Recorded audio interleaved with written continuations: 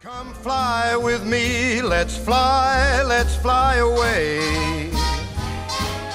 If you can. Oh, I want to fly with her and fly away. Joining us now is our travel expert, Candace Derickx.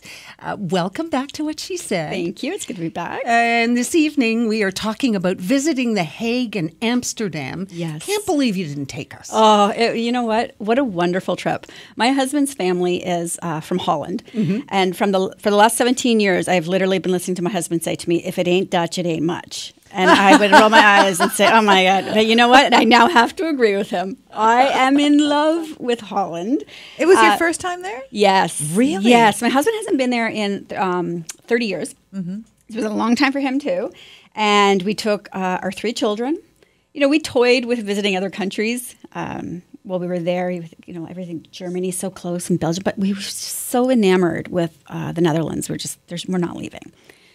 So I just wanted to kind of focus on the first half of our trip today, which was split between The Hague and Amsterdam.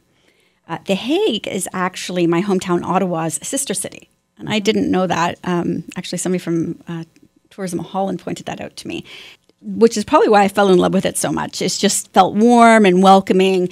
And it was sort of the perfect jumping off point to our holiday. It was just contrasted against Amsterdam. It was a bit of a slower pace. Mm-hmm. But it's also this really great mix of old and new architecture. Have you ever been? Mm-hmm. Absolutely. And I love how they are so thoughtful about design in Holland when they put up a new building, that it fits with the old, mm-hmm. And everything's bright and light. It's just it's fascinating. So a few places to see in The Hague would be the Binnenhof, which was, you can look at a million pictures of this place, but until you see it in person, you don't really get the beauty of this building, which dates back to the 13th century, which really makes us, we're here celebrating our 150th. Like we're babies. I know. We are such babies compared to these places. Also this year, The Hague is celebrating 200 years of distill from Mondrian to Dutch design. And so a lot of people have probably never heard of Mondrian, but they definitely know his iconic yellow, red, and blue block art. Absolutely. I have a dress with a Mondrian pattern on it. The fun thing about The Hague this year is they are actually celebrating it everywhere. So they've put these blocks on public stairs, store windows, buildings are blocked out, statues have these blocks on it. And then finally in The Hague, you don't want to miss Maduro Dam, which is like a miniature replicas of some of Holland's most famous attractions and buildings.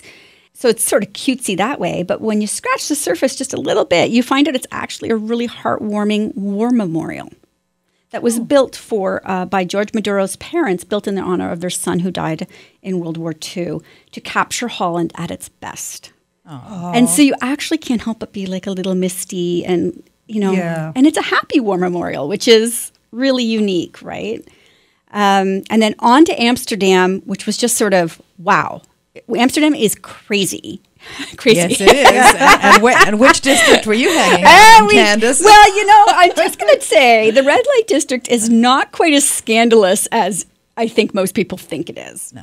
We took my daughters in there and they were just sort of underwhelmed. There's women knitting in windows. What you really want to get is an iAmsterdam card when you get there. Which you can purchase online at iamsterdam.com. You can buy them in 24, 48, or 72, or even 96-hour increments.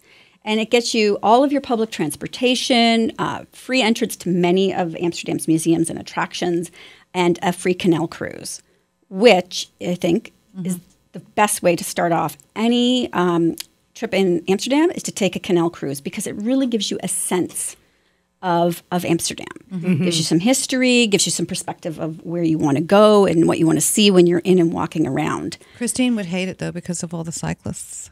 Oh, my gosh, the cyclists are crazy. Like, you really have to watch where you're walking. Well, in Europe anyway. I mean, but Holland takes it to a whole new level. Perhaps. I think we're just babies here. Yes, we are. But I just wanted to quickly add about Anne Frank, because I think there's no better time right now than people to go visit the Anne Frank house. But make sure you book ahead of time, because the line for Anne Frank wraps for blocks. Really? Yes. So book online, and you can skip the line and go in. Did you go up the very top ladder? We did, yeah. So it was really just very somber and moving, and I'm glad that my daughters were able to see it. It's important. Excellent. Yeah. So tell everyone how they can follow you and connect with Well, you. I'm going to have a whole bunch of information up on Life in Pleasantville, and they can go to holland.com to find out information about Amsterdam and where to visit in The Hague. Well, thank you so much for joining us this evening. Thank you. Even though I'm still upset that you didn't take us. Well, we're talking about going back next year. We'll see. Okay, all righty. But just tell me when. Give me the dates. And we'll chat with you in a few weeks. This is What She Said. Stay with us.